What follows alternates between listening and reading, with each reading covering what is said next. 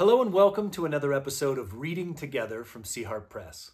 I'm Eugene Luning, co-founder of Sea Harp, and today we'll be continuing our journey through C.S. Lewis's Mere Christianity. In this episode, we're actually going to be finishing Book 2 from within this work, and we'll be in Chapter 5, which is entitled The Practical Conclusion. The perfect surrender and humiliation were undergone by Christ. Perfect because he was God, surrender and humiliation because he was man. Now, the Christian belief is that if we somehow share the humility and suffering of Christ, we shall also share in his conquest of death and find a new life after we have died and in it become perfect and perfectly happy creatures. This means something much more than our trying to follow his teaching. People often ask when the next step in evolution, the step to something beyond man, will happen. But in the Christian view, it has happened already. In Christ, a new kind of man appeared, and the new kind of life which began in him is to be put into us. Oh, this is so good. And I have to stop already, because in my own church fellowship that I get the chance to lead with my wife, just this last Sunday, we were meditating on the realities of suffering as they were borne by the early church. We specifically were looking at Acts 5, where it says that they went out from the Sanhedrin, rejoicing that they had been counted worthy to suffer for the name. And our group just spent time pondering on what does it show people of the kingdom when we go through tremendous trials or even little problems that we're struggling with, and actually deal with them in the joy of the Lord. This was our conclusion, that as we look at our issues, whether it's an unexpected bill or you're losing someone you love, when you look right at it, and then you offer to him your gratitude that he is with you in it, and when you still continue to strive to have his joy in the midst of your trials, friends, that is the new life. I like Lewis's question here. When will the next step of evolution begin? Well, it's begun. It's for those who live already in the kingdom that is an interior kingdom, a place where his spirit is the atmosphere of the way. So I'm stirred up already as we get into the practical conclusion of this book. I'll keep reading. How is this to be done? Now, please remember how we acquired the old, ordinary kind of life. We derived it from others, from our father and mother and all our ancestors, without our consent, and by a very curious process involving pleasure, pain, and danger. A process you would never have guessed. Most of us spend a good many years in childhood trying to guess it. And some children, when they are first told, do not believe it. And I'm not sure that I blame them, for it is very odd. Now, the God who arranged that process is the same God who arranges how the new kind of life, the Christ life, is to be spread. We must be prepared for it being odd too. He did not consult us when he invented sex. He has not consulted us either when he invented this. There are three things that spread the Christ life to us: baptism, belief, and that mysterious action which different Christians call by different names: Holy Communion, the Mass, the Lord's Supper. At least those are the three ordinary methods. I am not saying there may not be special cases where it is spread without one or more of these. I have not time to go into special cases, and I do not know enough. If you are trying in a few minutes to tell a man how to get to Edinburgh, you will tell him the trains. He can, it is true, get there by boat or by a plane, but you will hardly bring that in. And I am not saying anything about which of these three things is the most essential. My Methodist friend would like me to say more about belief and less in proportion about the other two. But I am not going into that. Anyone who professes to teach you Christian doctrine will, in fact, tell you to use all three, and that is enough for our present purpose. And if you've watched any of these series, you know that I am absolutely delighted when I stop and pause and think about, just as I did in Acts 5, the life of the early church. So I know that Lewis is infinitely more brilliant than me, but I would actually argue with Lewis on that last paragraph. He says that there are three things that spread the Christ life to us: baptism, belief, and that mysterious action of what you and I would call communion, Mass, or the Eucharist. Boy, do I think he's left something out. Because before the early church went out baptizing, you might remember a certain day when 3,000 were baptized into belief. And before they had even the idea of a true sacrament called the Eucharist or communion, friends, what came before all of that? What is the great spreader of the Christ life? The Holy Spirit. So I think Lewis has a little overshot himself here by saying that those are the three, when in fact all three of those flow from the early churches and now our experience of the Holy Spirit.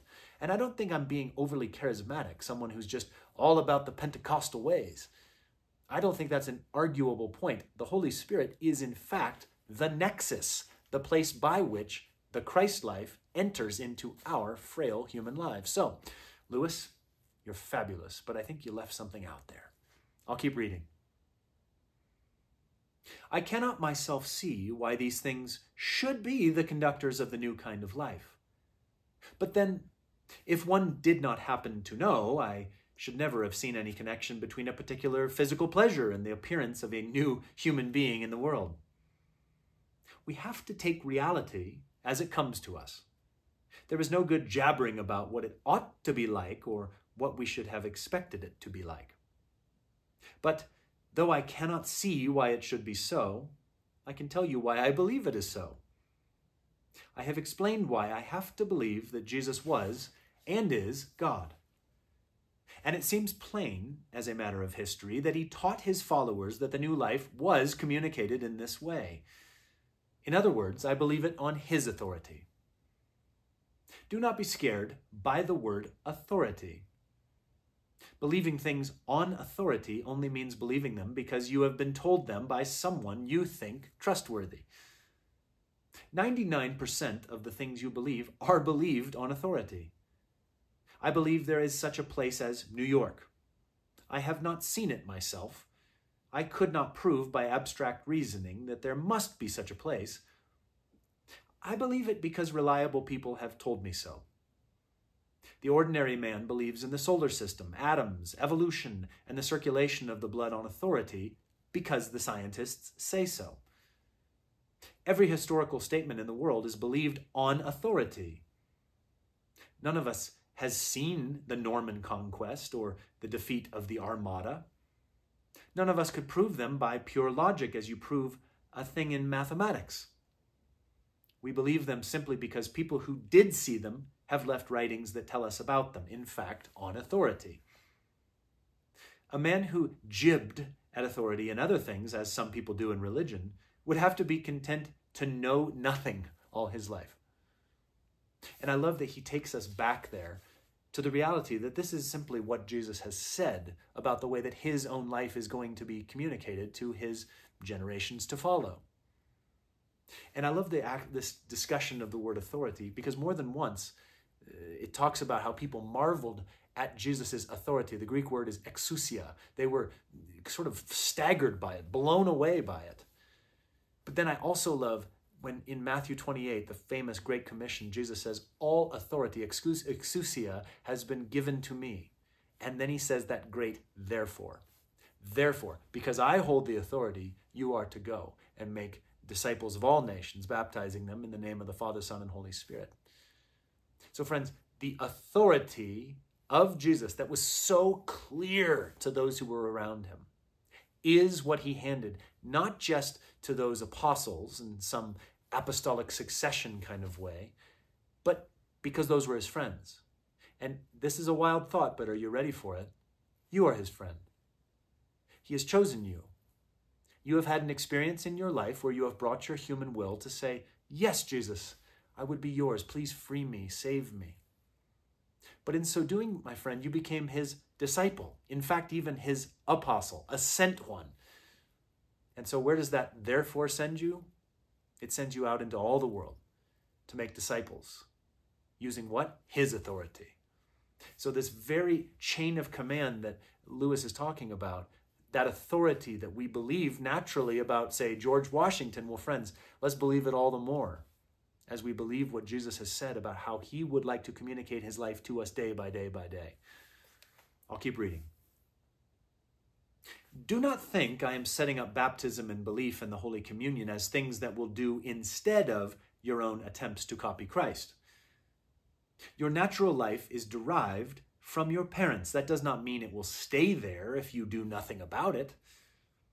You can lose it by neglect, or you can drive it away by committing suicide.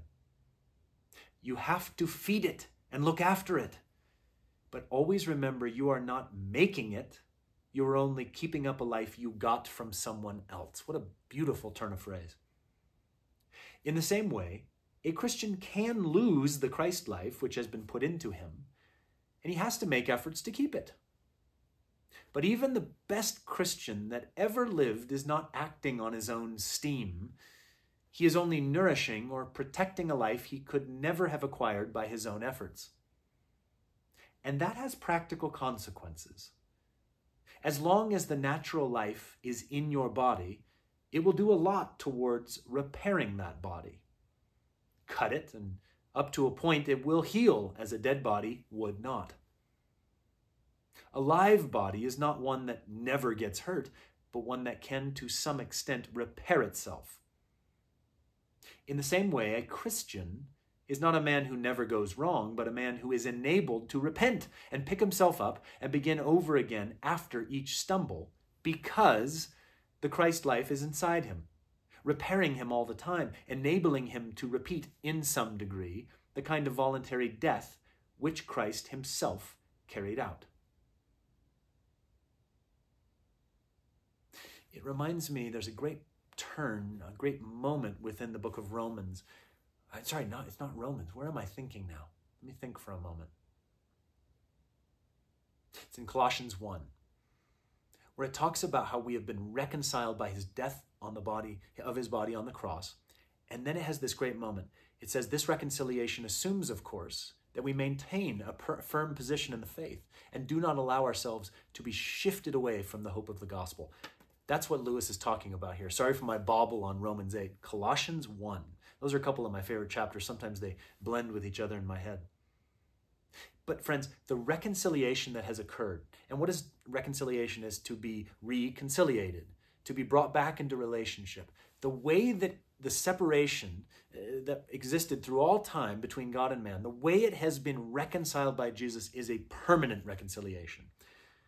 But then I love that phrase there. This reconciliation assumes, of course, that you maintain a firm position in the faith and do not allow yourselves to be shifted away from the hope of the gospel. Again, that's what Lewis is talking about.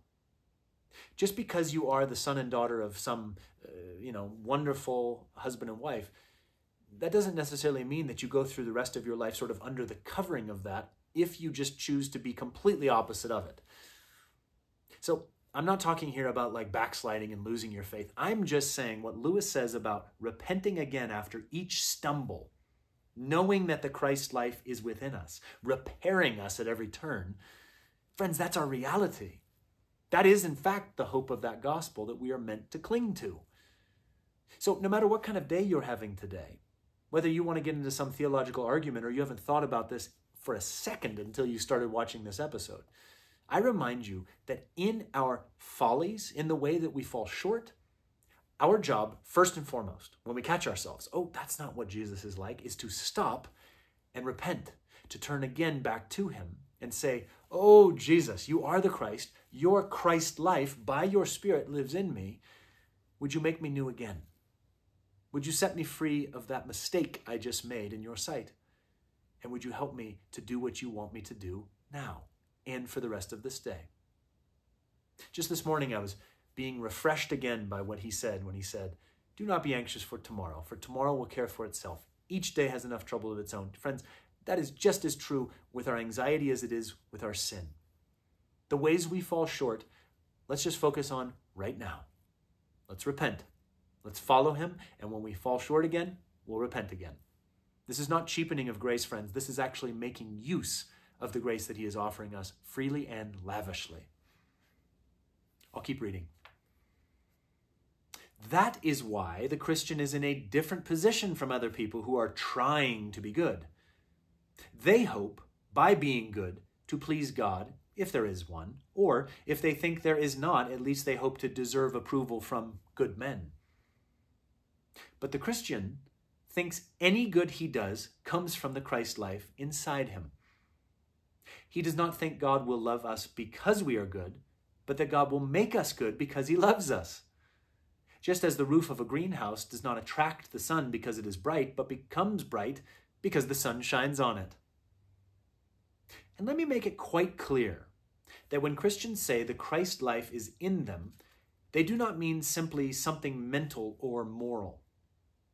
When they speak of being in Christ or of Christ being in them, this is not simply a way of saying that they are thinking about Christ or copying him.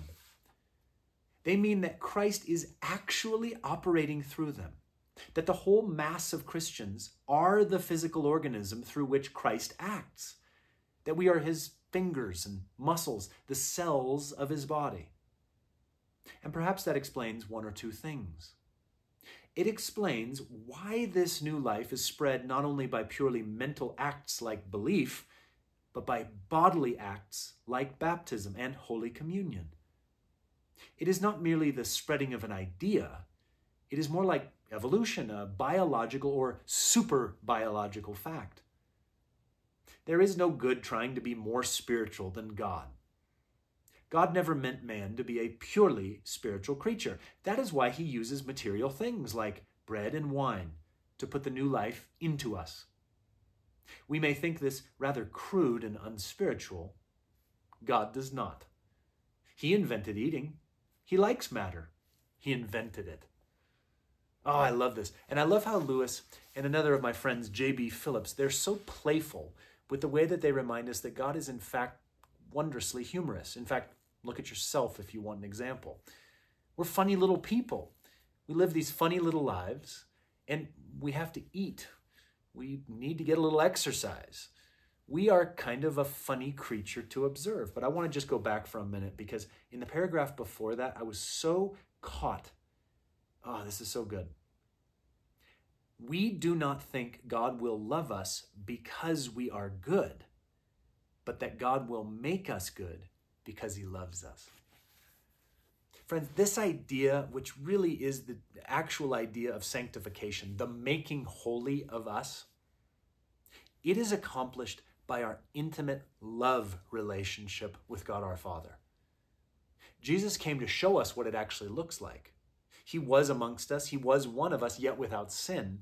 But when we read the Gospels, that's the life we're intended to have.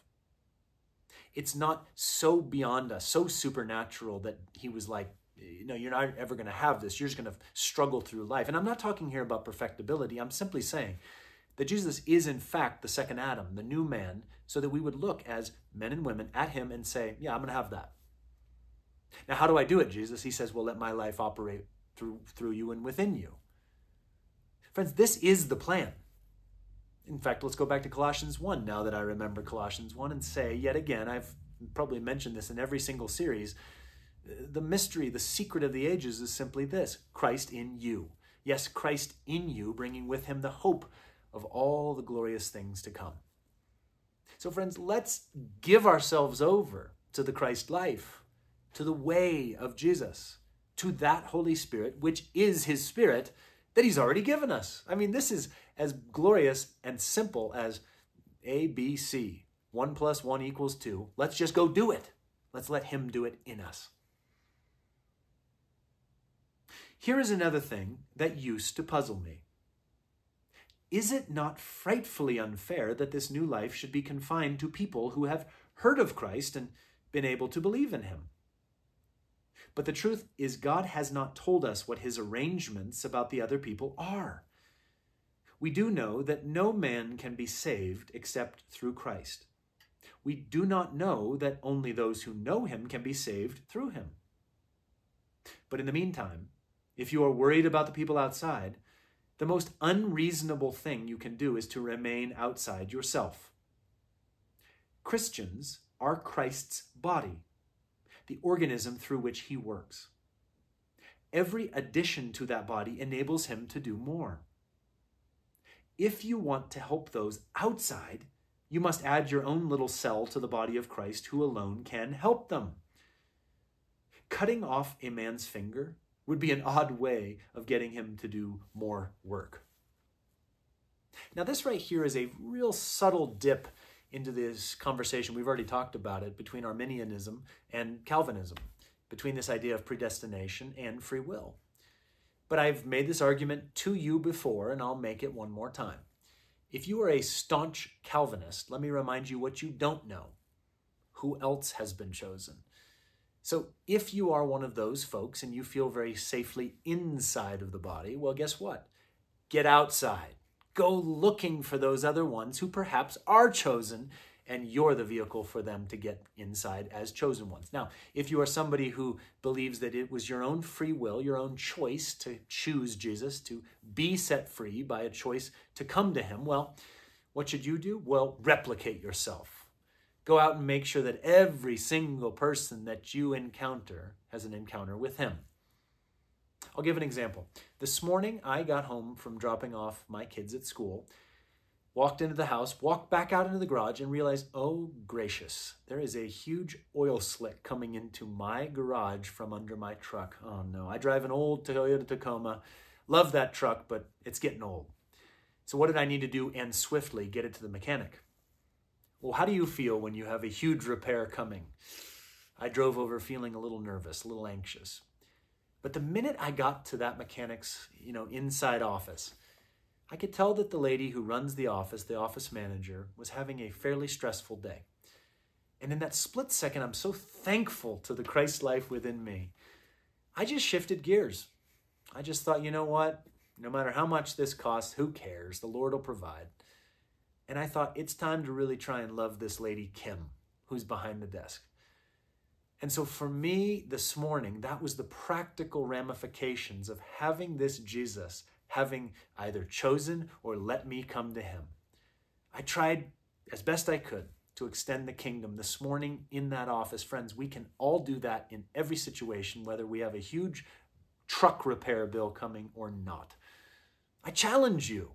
Why don't we show people how good this life with Jesus is, rather than moping around as joyless Christians and expecting them to somehow get in through that portal? Boy, it doesn't look real attractive. Well, let's try it. Let's see how it goes on a day of your life. I'm trying today, and I'd love to meet you out there trying yourself. All right, last long paragraph of the end of Book 2, Chapter 5. Another possible objection is this. Why is God landing in this enemy-occupied world in disguise and starting a sort of secret society to undermine the devil? Why is he not landing in force, invading it? Is it that he is not strong enough? Well, Christians think he is going to land in force. We do not know when, but we can guess why he is delaying. He wants to give us the chance of joining his side freely. I do not suppose you and I would have thought much of a Frenchman who waited till the Allies were marching into Germany and then announced he was on our side. God will invade. But I wonder whether people who ask God to interfere openly and directly in our world quite realize what it will be like when he does. When that happens, it is the end of the world. When the author walks onto the stage, the play is over. God is going to invade, all right, but what is the good of saying you are on his side then, when you see the whole natural universe melting away like a dream and something else, something it never entered your head to conceive, comes crashing in, something so beautiful to some of us and so terrible to others that none of us will have any choice left? For this time, it will be God without disguise, something so overwhelming that it will strike either irresistible love or irresistible horror into every creature. It will be too late then to choose your side. There is no use saying you choose to lie down when it has become impossible to stand up. That will not be the time for choosing. It will be the time when we discover which side we really have chosen, whether we realized it before or not.